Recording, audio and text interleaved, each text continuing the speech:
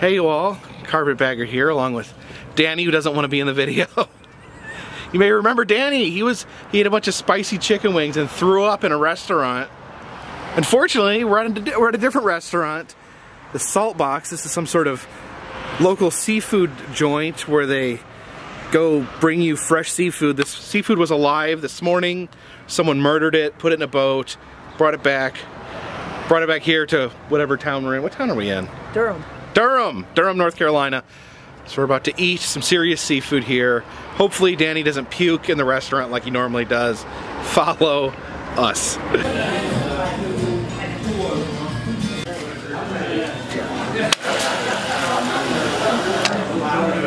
All right, I ordered the bone-in croaker.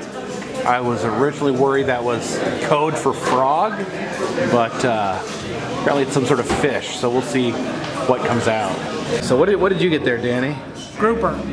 You got this nice little cuts of grouper here. I got the croaker, which is served with horrifying heads on it. Yeah, it looks delicious though.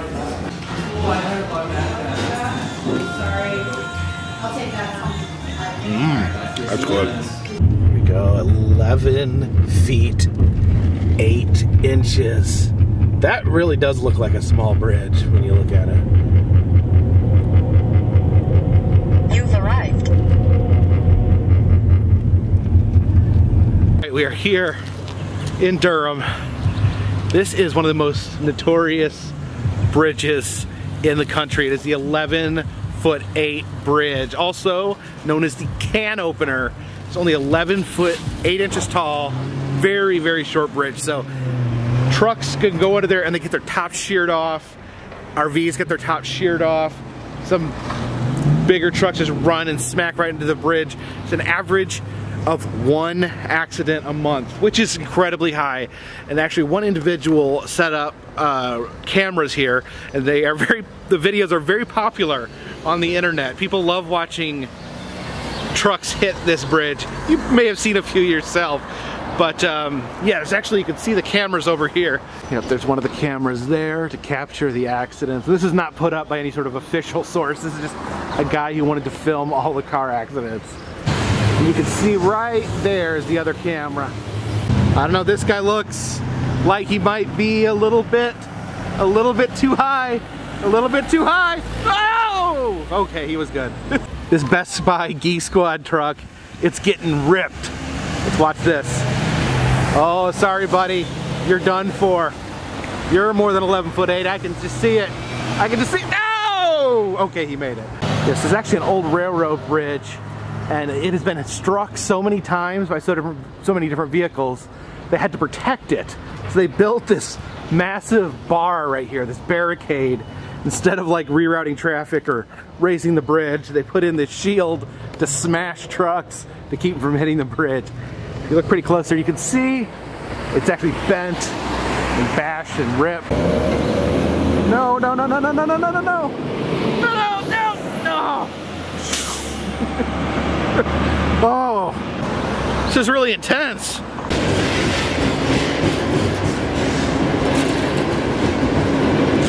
All right, there's a place I've wanted to come back to for quite some time. We're at the Angus Barn kicking booth, the self-kicking machine. Get up here, Danny, kick yourself. You gotta get in, you gotta stand with your butt pointed towards the machine. Make sure you're turning it the right way, the way it shows you, otherwise it'll axe kick you in the kidneys. Does it not work? Oh. Why is it going so slow? Don't turn around, it'll kick you in the crotch. Alright, for some reason it just doesn't seem to be going right. It doesn't seem, the boots don't seem to be building up enough velocity to give a good kick. I don't know if they've disabled it or if it's broken, or I don't know how this could possibly be conceived as being dangerous.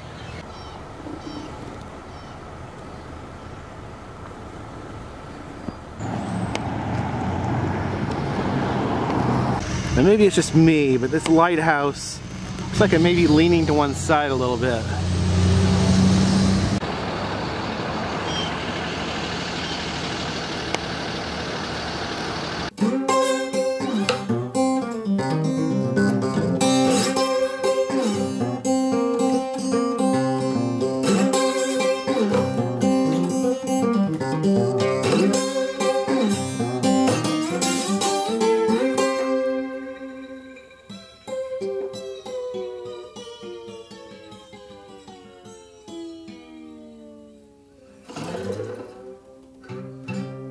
All right, I'm currently in Wilson, North Carolina. And the reason I came here is to check out Whirligig Park.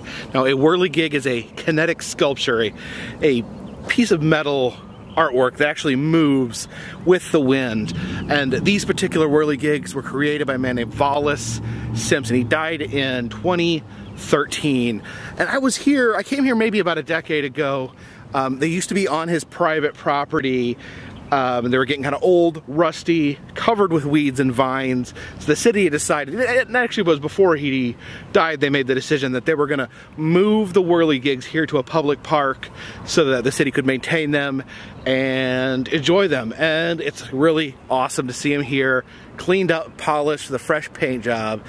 And if you just look, these things are massive. So let's check these out. Now, we don't have a lot of wind today, which means you guys can hear me, but unfortunately the whirligigs are not in full action. Yeah, if it was a good wind, these things would be moving, spinning in every single direction.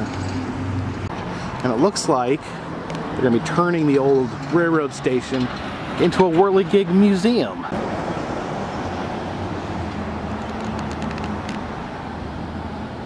One funny thing is, like, we know the story behind the whirligigs. It was Wallace Simpson who made them.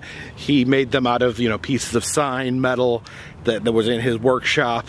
But actually, for the longest time, his sculpture park was the creation of an urban legend because no one knew who he was. And the legend was that his daughter had died in a car accident while high on acid, and he created the sculptures to represent what it was like to be on acid in remembrance of his daughter. And the locals referred to his artwork as Acid Park, which is a debunked legend. There's no truth to it whatsoever.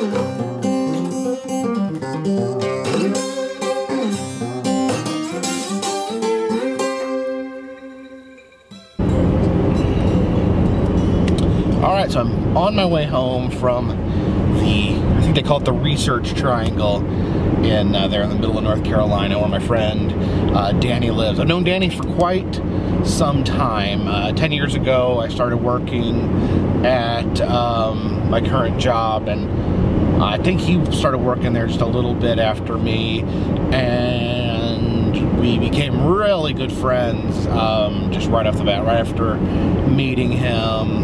So we were good friends at work, good friends away from work. We'd get together as families. He has a daughter that's a couple years older than Anna, but they grew up together. Me and my wife don't have that much family in North Carolina, so it's almost like, Danny's family and our family were almost kind of one big family. But sadly, sadly for me, but it's a plus for his family.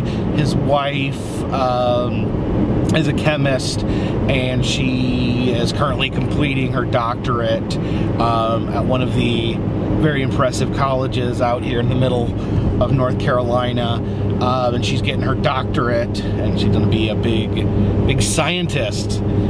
It's really exciting, but they had to move away from the mountains in order for her to accomplish that. But always try, they always come visit us when they're visiting family, and he was off this week, so I decided to drive up for the day and spend some time with him and go on some adventures with him. So always good to see. I got a couple hour ride back home, and then Thursday is when I start my next big road trip, and I've decided to keep it a surprise.